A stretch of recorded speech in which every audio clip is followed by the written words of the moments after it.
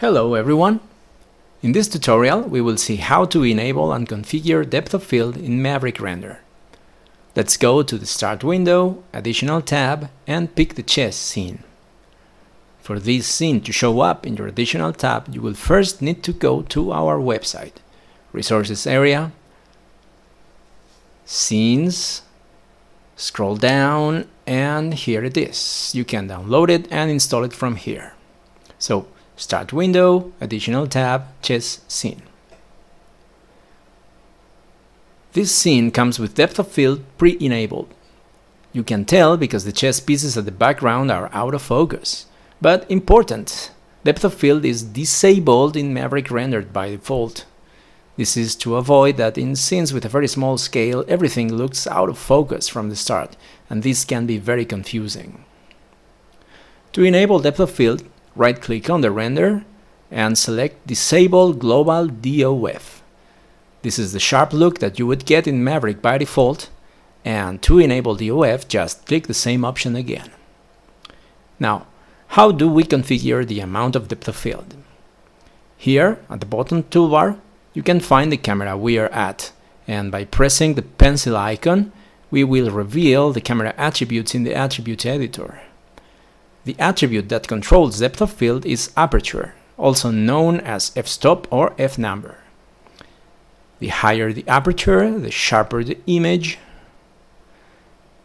and the lower the aperture, the narrower the depth of field.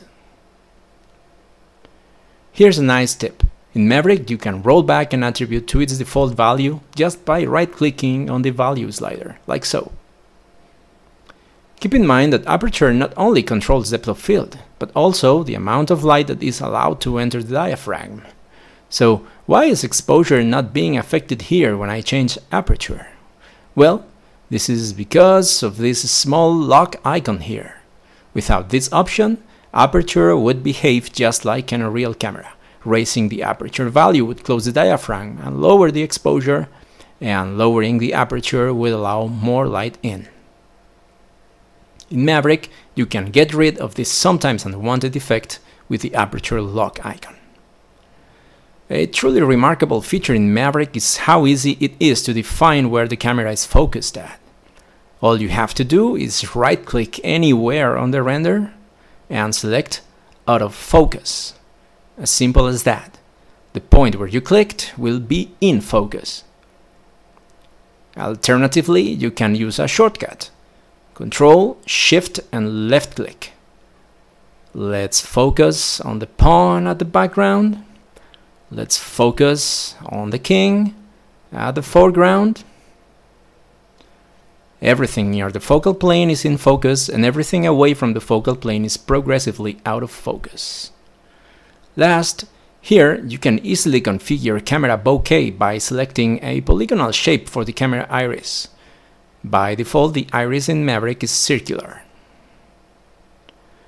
Depth of field in Maverick cleans really fast, and it's a technique that always adds a true-to-life photographic touch to your images, so we encourage you to experiment with it.